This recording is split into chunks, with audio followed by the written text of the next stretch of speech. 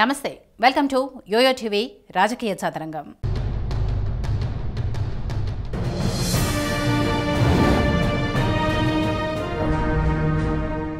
కృష్ణా జిల్లాలోని ఎస్సీ నియోజకవర్గాల్లో పామర్రు ఒకటి. ఇక్కడ నుండి టీడీపీ నేత ఉప్పులేటి కల్పన ఎమ్మెల్యేగా ఉన్నారు. గత ఎన్నికల్లో వైసీపీ నుంచి పోటీ చేసిన ఉప్పులేటి కల్పన టీడీపీ అభ్యర్థి వర్ల రామయ్యపై విజయం సాధించి అసెంబ్లీలో అడుగుపెట్టారు. అనంతరం అభివృద్ధి పేరుతో టీడీపీ గూటికి చేరారు.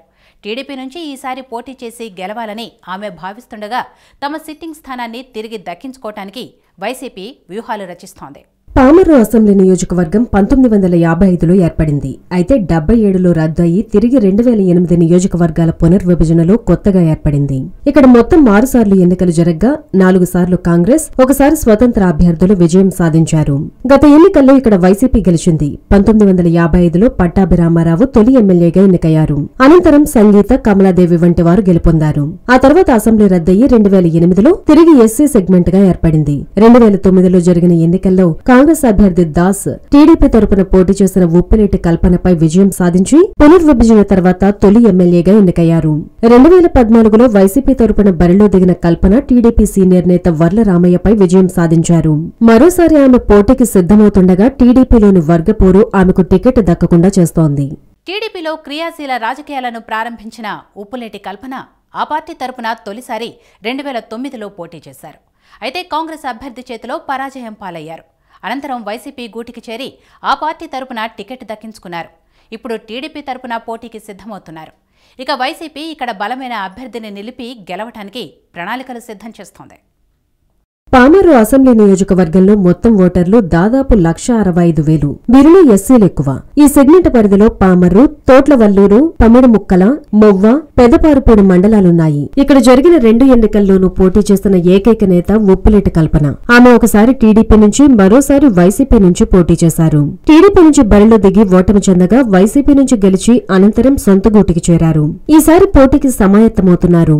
అయితే ఇదే స్థానం నుంచి టీడీపీ తరపున పోటీ చేయడానికి మాజీ శాసనసభ్యుడు డివై దాసు, ఊడిగి శ్రీనివాసరావు వంటి వారు సిద్ధమవుతుండటంతో టీడీపీ టికెట్ ఎవరికి దక్కుతుంది అనేది ఆసక్తికరంగా మారింది. మరోవైపు వైసీపీ మాత్రం దూకుడు వ్యవహరిస్తోంది. టీడీపీ తరపున ఎవరు బరిలో ఉన్నా గెలిపే ధ్యేయంగా ముందుకు సాగుతోంది. ఇక జనసేన కూడా ఇక్కడ పోటీ చేయబోతుండటంతో ఇక్కడ పోరుపై ఆసక్తి నెలకొని ఉంది. ఇక్కడ నుంచి వైసీపీ తరపున అనిల్ కుమార్ పేరు దాదాపుగా ఖరారైనట్టు తెలుస్తోంది. మరోవైపు టీడీపీ టికెట్ ఎవరికి దక్కుతుందనేది తేలాల్సింది. ఆ పార్టీ నుంచి 3 పోటీకి రెడీగా ఉన్నారు. ఇక జనసేన అభ్యర్థి విషయంలోనూ స్పష్టత రావాల్సిందే.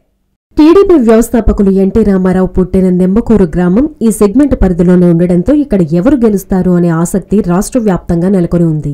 అయితే ఈసారి విజయం ఎవరిని వరిస్తుంది అనే దానికంటే పోటీలో ఎవరుంటారు అనేది ఉత్కంఠ రేపుతోంది. వైసీపీ నుంచి అనిల్ కుమార్ పేరు ఖరారైనట్లు వార్తలు వినిపిస్తున్నా అధికారికంగా ప్రకటన రాలేదు. ఇక టీడీపీలో పరిస్థితి గందరగోళంగా ఉంది. గత ఎన్నికల్లో పోటీ చేసిన వర్ల రామయ్య ఎమ్మెల్సీగా ఎన్నికవడంతో ఆయన పోటీకి దూరమైనట్టే. అయితే అభ్యర్థిని నిర్ణయించడంలో ఆయన పాత్ర ఉండడం ఖాయం. మాజీ ఎమ్మెల్యే దాసు టీడీపీ టికెట్ ఆశిస్తున్నారు. ఆయనకు సెగ్మెంట్ లో పట్టుంది. ఇక పార్టీ మారిన తనకు చంద్రబాబు అన్యాయం చేశారని, టికెట్ తనదే అని కల్పన చెబుతోంది. అయితే టీడీపీ టికెట్ ఎవరిదైనా గెలుపు తమదే అన్న ధీమా వైసీపీలో ఉంది. ఇక జనసేన కూడా తొలిసారి బరిలో ఉన్న గట్టి పోటీ ఇవ్వడానికి సిద్ధమవుతోంది. ఎమ్మెల్యే పార్టీ మారినా వైసీపీ క్యాడర్ ఆమెతో వెళ్లకపోవడంతో వైసీపీ బలంగానే ఉంది. వైసీపీ క్యాడర్ బలంగా ఉన్నా సరైన నాయకులు లేకపోవడం ఆ పార్టీకి కొంత మైనస్గా మారింది. అయితే టీడీపీలో వర్గపోరు ఆ పార్టీ పుట్టిముంచే అవకాశాలు లేకపోలేదు. మొత్తంగా ఇక్కడ రాజకీయ చదరంగం రసవత్తరంగా సాగే అవకాశాలు మాత్రం స్పష్టంగా కనిపిస్తున్నాయి. హలో, మిమ్మల్నే యోయో టీవీ యాప్ డౌన్లోడ్ చేసుకున్నారా? ఇంకా లేదా? మీ యాప్ స్టోర్కి వెళ్ళి వెంటనే డౌన్లోడ్ చేసుకోండి.